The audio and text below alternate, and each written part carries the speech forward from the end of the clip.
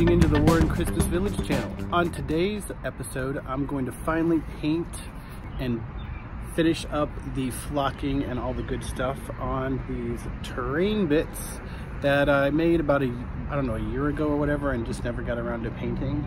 But since it's been so pretty outside, I took all my projects outside and thought I'd do a tutorial. Here are some of the modular bits of the sponge foo walls with some green flock. I made 2 of those, and this video covers all the good basics, including dry brushing, how to add texture to your XPS foam. There's some highlights as well. I don't know how you can see this, but you can see the highlights and lowlights on the dirt mud, and then I also got in close and did some detail on the rocks. They kind of look fantasy, some kind of look like Fruity Pebbles, but there's the other piece that I made, and they're made on XPS foam and then chunks of cereal box. That one has Magical Unicorn on it. And you can once again see how I have lights and darks in the dirt to give a nice depth of field, which looks great from a distance when you're playing. So the first thing we're going to do for our terrain pieces is add a little texture to the XPS foam. And you can see the bottom here, it's just cardboard and XPS foam, but I want to add a little texture to give it more of a natural look. So I start off with some Arlene's Tacky Glue, which is a thick PVA. You can use any kind of PVA you want, and I put up my brush and dip it in water just to thin out the PVA glue and paint all over the piece of terrain. The next step is to add the patio paver sand to the terrain piece. Here is the brand that I use. It's a multi-purpose and comes with a lot of variety of sized grit. It's perfect for adding to natural landscape terrain.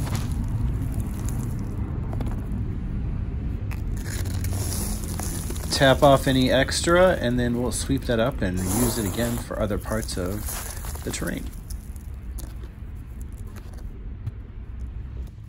I repeat the process over and over. Everywhere that I want there to be some of this paver sand, and I'm telling you, this stuff really does look great.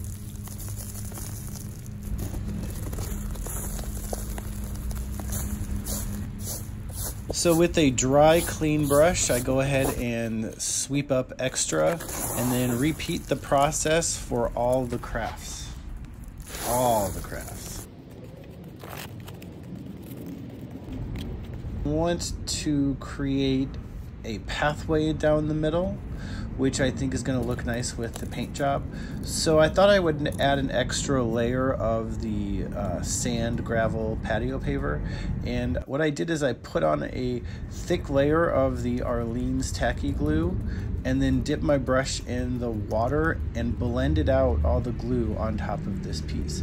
Now I waited until this was somewhat dry first. I didn't let it sit overnight, but I waited until it was mostly dry. And here's what it looked like afterwards. And then I gathered all the bigger bits of rocks and put those on top. So I did this after I had done all my terrain pieces with the patio paver and in the sun, so I guess that would give someone an idea of how long it took. So for some of the details, I pulled out some of the larger rocks and put those into the pathway with a little bit of extra Arlene's Tacky Glue. And here's what everything looks like when it's finished.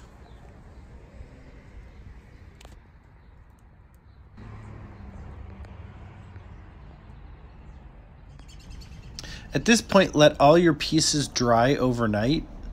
And on the monolith part with the cobblestones, I went a little extra with the patio paver and the sand and the grit, so I decided to scrape some off to show a little bit more of the weathered cobblestone effect.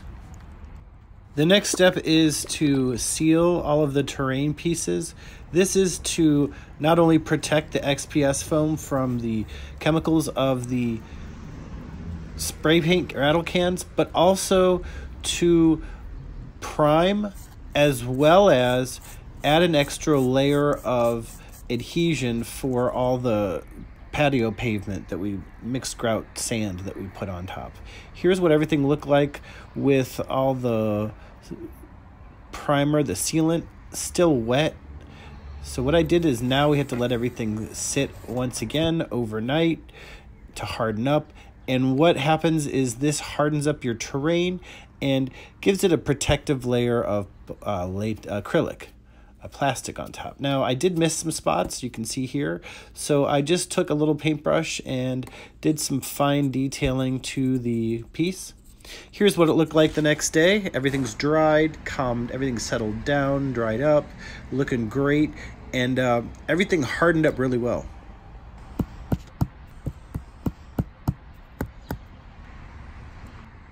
So now it's time to take these primed pieces, the black bombed pieces. They're not really black bombed, but it's kind of the same effect. And I'm going to put the rattle cans on there. So for the parts that I want to be gray, I'm going to paint those gray. For the parts that I want to be red, I'm going to paint those red. And for the parts that I want to be brown, like the dirt, I paint those the dirt colors. It's pretty simple and straightforward. This adds another layer of protection and helps seal in the terrain piece.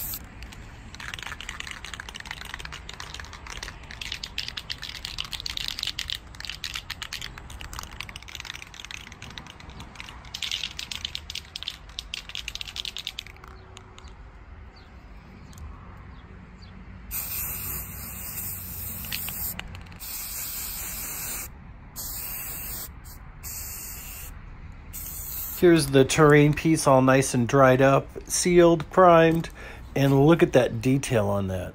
So this also has some rock that I want to paint gray. So here comes the gray spray paint.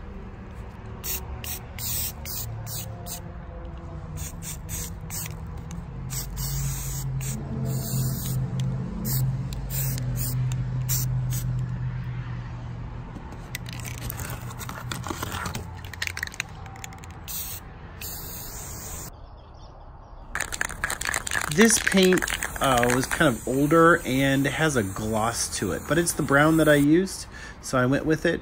And here is the red that I used for the cobblestones. I went ahead and cleared out the valve because this paint's kind of old, so I went ahead and sprayed a little bit on the cardboard first to make sure it was going to spray properly before I took a risk of spraying on the piece of the terrain. So there you go. You can see I go pretty heavy with that. It's going to dry up really nice though.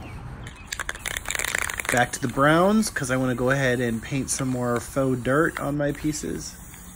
I want these two pieces to have a similar dirt effect to pull in the look together of all the pieces. So we're starting to get there, putting on some base coats, moving away from the monochromatic look of the terrain. And there you can see the texture of the patio paver, looking good. Lots of nice grit on there. Here are the modular sponge foo walls, which are just nice little touches. And there's an overhead shot of where we're going. So now it's time to move in with the acrylic paint. And I wanted to lighten up this brown here on the dirt. So when painting, it's always good to have three colors. You want to have a dark, a medium, and a light. So in this brown, this is going to be my, on the medium dark side, I actually used more than three colors on this project, but you'll see what happens when I start working with the paint. So the concept is to take and go from dark to light.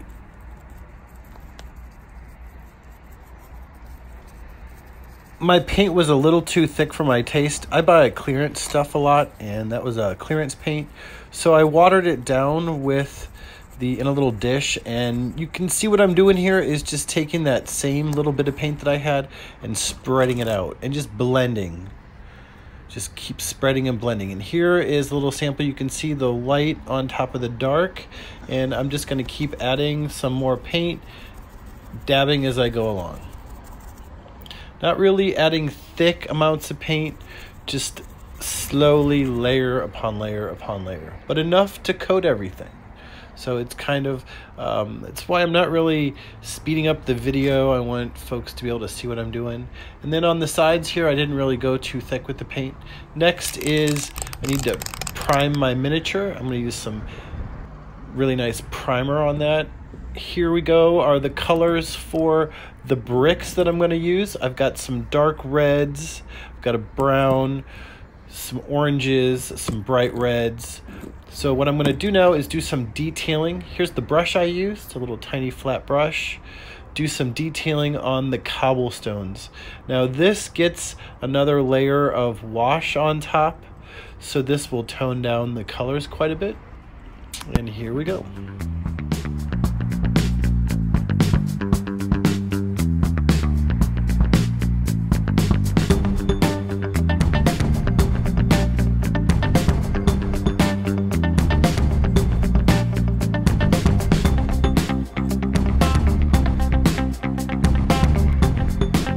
Here's a little overhead shot of progress where we're at. Things are still kind of all in the same value, kind of getting boring. So next up is this greenish gray paint that I'm going to add to the base coat. It's not a radical change, but I think it adds a nice little layer of depth. And once again, I didn't go super thick with it, just kind of kept spreading it on so I can let a little bit of the other gray peek out from underneath. And this is going to be our next layer of paint.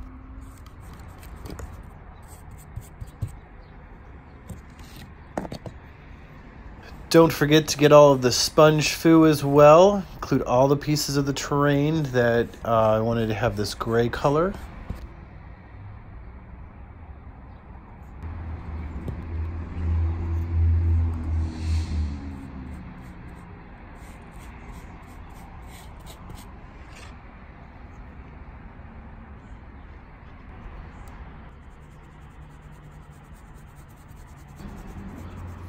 Here is a side-by-side. The left has the green gray and the right is just the plain old rattle can. Once again, here's a side-by-side. You can see there's a subtle difference in the colors.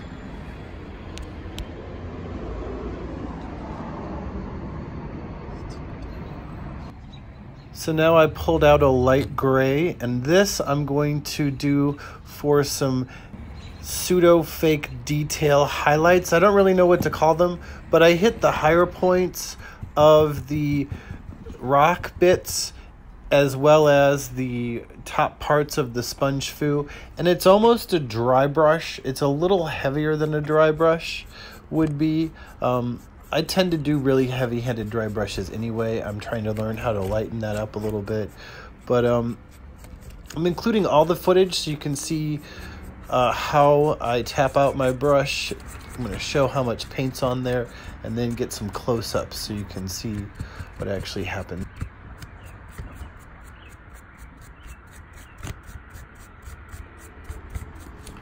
Here's another side-by-side.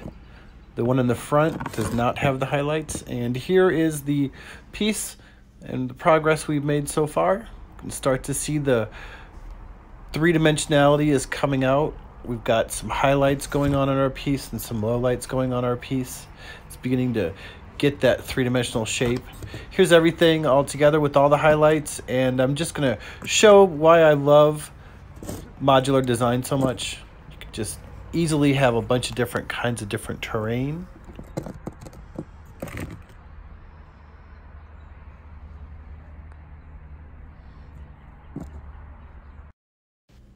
And here is our terrain with the light gray pseudo dry brush highlights added to the pieces. And I went ahead and painted the dirt as well as did some of the detailing on the rocks so we could have a before and after. And this is what it looks like before, and then I'm going to turn it into something that's going to match this. And I'm going to show you how I did that on this tutorial. So right here is where we're going to create the pathway. I'm going to imitate these colors the best I can because I really don't remember which browns I used on that. So we're going to start off with a light brown and more of a medium brown. I'm going to treat the base coat as our dark brown, and then we're going to do some detailing on the rocks. So the next step is you want to always go from the darkest to the lightest. So the next step is to go ahead and add this brown, tap out a lot of the color, because once again I don't want to go super heavy on it, and I'm leaving some of the black edges there to give a little bit of the depth. You'll see in a minute how it all works out when I start adding in the tans and the whites and blend it all together. Just keep your amount of paint on the project and just keep dabbing it and moving it all around. It's the best way I can describe it. See how I'm going up and down with my brush like that? That's picking up the paint and moving it all around, and then blending out my edges.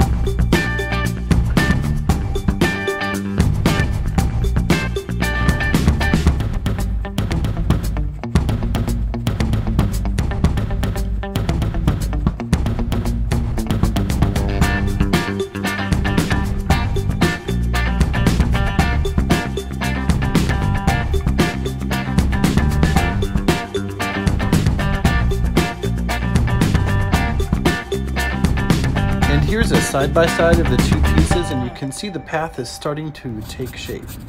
The next color that I'm going to bring into the piece is a light tan, almost a little bit darker, like a dark khaki. Now I wait until everything is dry. See, touching this, everything is dry. Dry.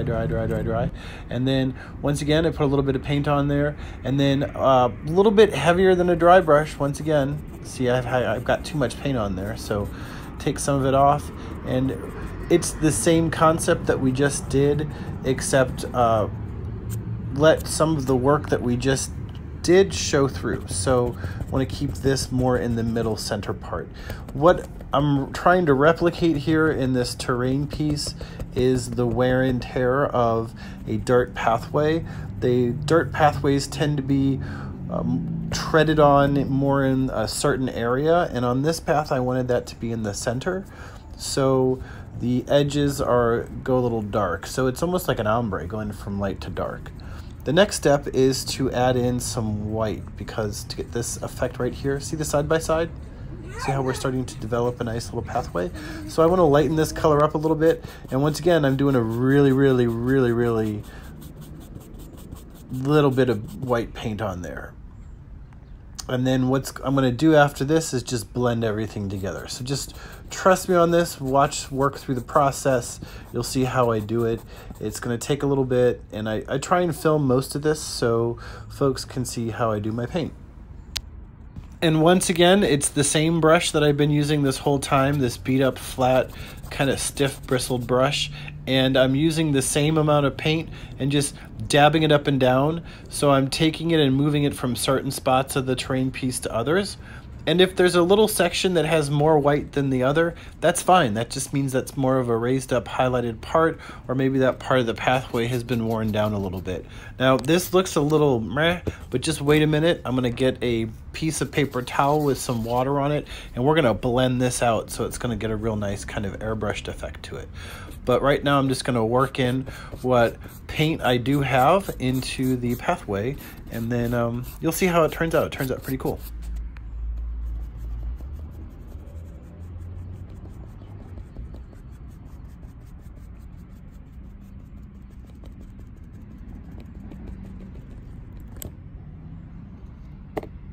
So while the white paint is still wet, I'm going to go ahead and dip a clean piece of paper towel into some clean water, and then I'm going to use this and dab it all over the pathway to blend everything out and just kind of spread the edges to a nice, really airbrush effect.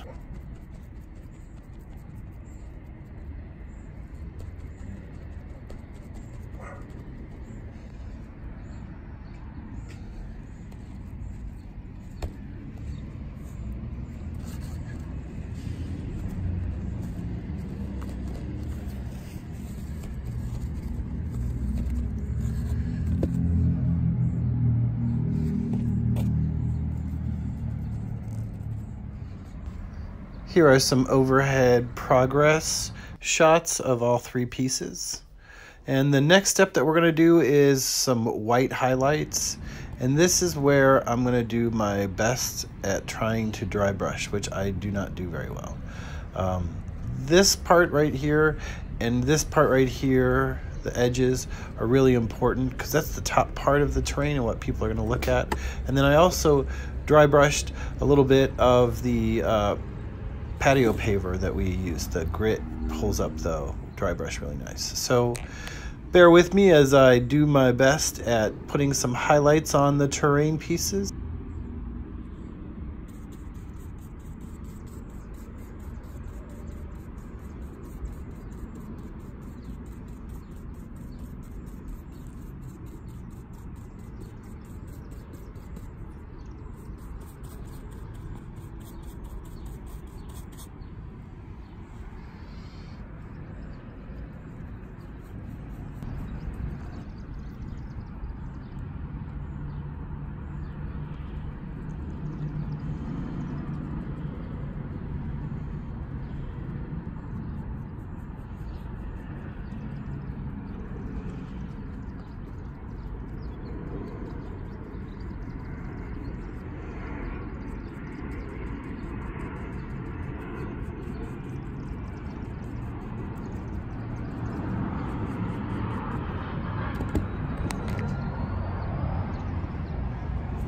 Once again, I like to do the trick with the wet paper towel to help blend out my edges because I tend to go a little hard sometimes with the paint, but you can see right here where it's starting to take shape.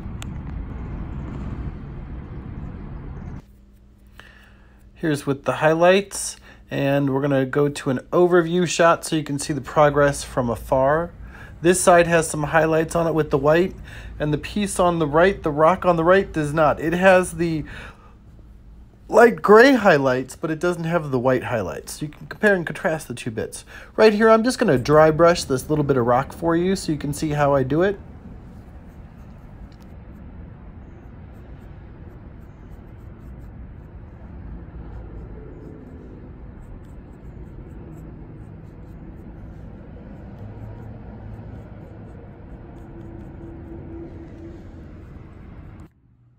And I'm also going to do a little bit of the white highlighting on the edges of all the brickwork.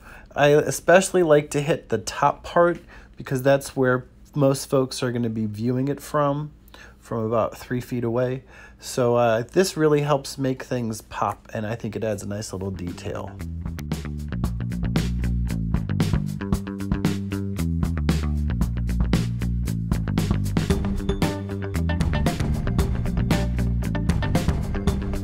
Here we are going to go back over here and start getting to work, Linda.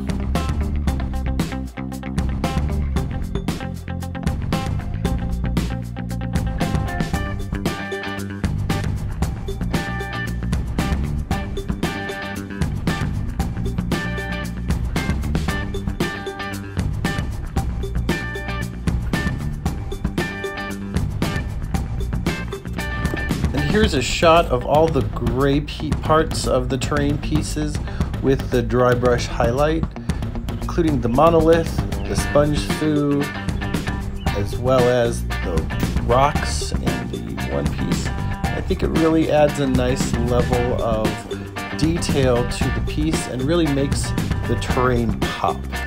So I would highly recommend you go ahead and do a little highlight on your terrain. The next step I'm going to do is color in individual stones, do a little detailing on the pathways. Here's my color selection that I'm going to use for the rocks, and then afterwards it's time to flock. So if you look closely, you can see the details of the different colors that I used, and I just picked out some stones and painted them. So that's what I'm going to do to this piece over here.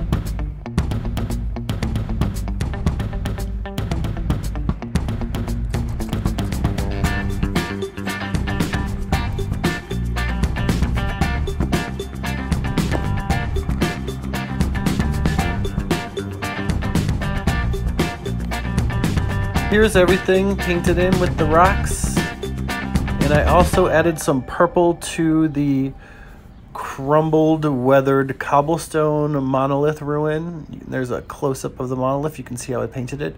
And now it's time for a black wash. And I do roughly 50-50. It's hard for me to say exactly what the recipe is because I just use an inexpensive black acrylic paint and water, and paints come with different consistencies. So it has to be watery enough that it can get into all the cracks and crevices. And I went ahead and videoed most of this so you can see the process and how much of the black wash I put on. Now, I did not like how the bricks were still bright, so I went back in off camera and painted those in a little darker and added highlights. But I just wanted to show you what the black wash procedure was like, and I mean wash everything, including all the bricks, all the little pathways with the rocks on all the other pieces. Wash it all.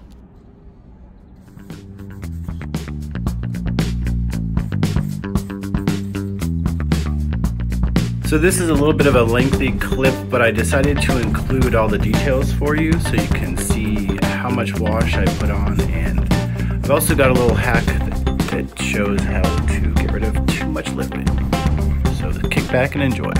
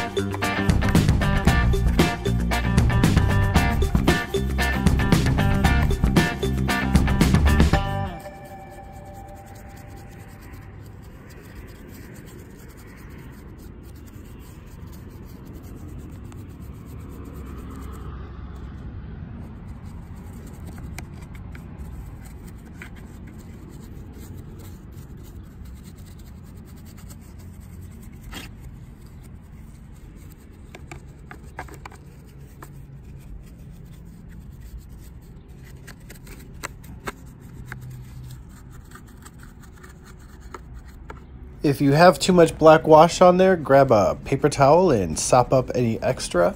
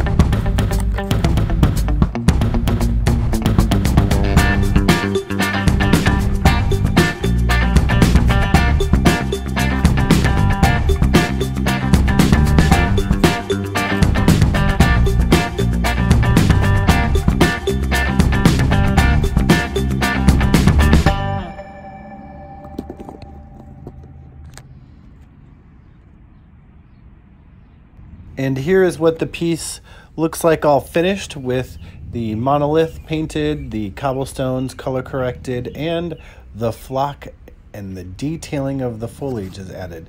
Here's the other piece that I went ahead and finished as well off camera. You can see the rocks have been painted in. They've been washed down as well with the black wash. Flock has been applied to all parts of the ruins to get that overgrown look, like nature's reclaiming back the stonework. And now it's time to flock on this piece, and I'm going to show you how to do it. But first, I decided that I needed to expand this pathway a little bit. It just seemed too narrow to me. Granted, it was in scale, but I just didn't think that the natural flow of foot traffic would be this small. So I added some more paint, and in the process I had an oopsie. So I thought this would be a great chance to show how to take some mistakes off your terrain piece. So since my layers are dry, other than the fresh paint, I just dabbed a paper towel in some water and just kept dabbing on top of the wet paint. And eventually it runs down the side of the terrain piece as well as adheres to the piece of paper towel, and the paint is no longer attached to your terrain piece. Pretty nifty, huh?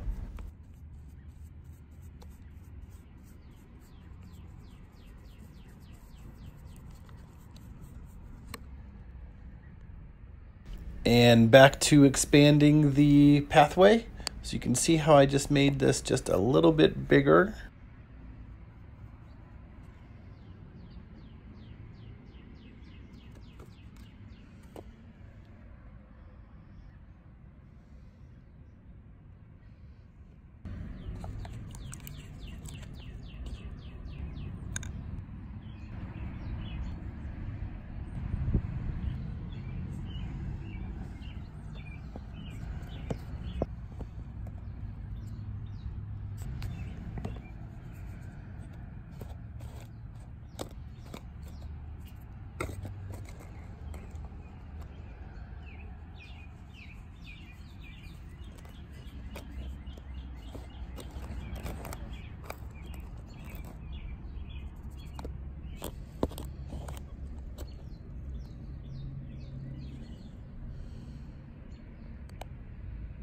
To apply my flock, I like to use the Arlene's tacky glue because it is a nice thick solid PVA, but you can use whatever you want. Some tutorials will also use a watered down PVA, but I like to do more on the PVA and less on the water. I do water it down, so I just take that same old brush with some paint water, nothing really fancy, and just dab it down to smooth out the PVA a little bit. Just like that. So everywhere I put my PVA is where the flock is going to go, and it will have a nice grass effect to it. So I drop my flock down, and then I take my finger and I push it into the glue, because sometimes that PVA is really thick, that Arlene's is really thick, so I want to make sure everything gets stuck in nice. And it just kind of merges with the glue and the terrain piece. Now I cooked up my own color because I just didn't like any of the two greens that I had, so I put in two medium greens, and then I added some yellow flock to get a more chartreusey spring color mix.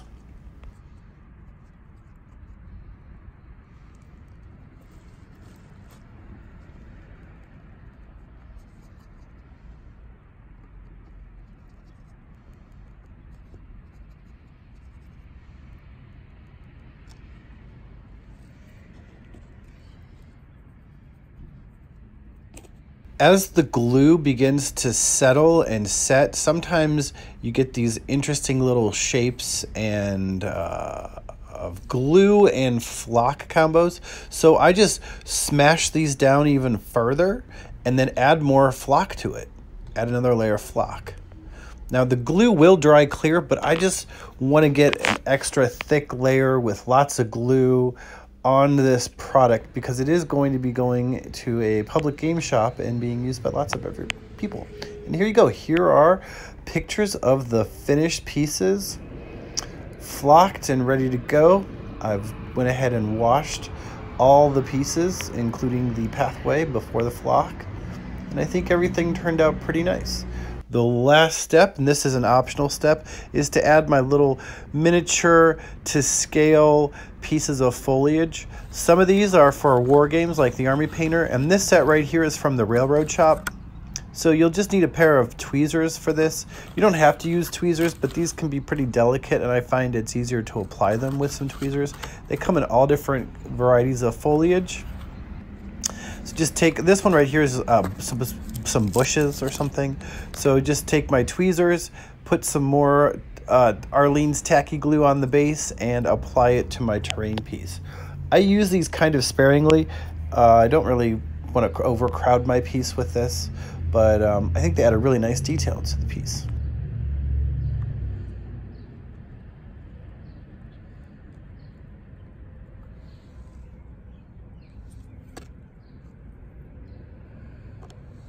And thank you very much for watching. That concludes this series on how to construct some ruins out of sponge foo, XPS foam, and some basic craft supplies. And if you've made it this far through the tutorial, which has been quite lengthy, I thank you very much sincerely from the bottom of my heart. Please like and subscribe and hit the notification bell for the War in Christmas Village channel, so that way you'll be notified about future content. Thank you very much again, and have a great one.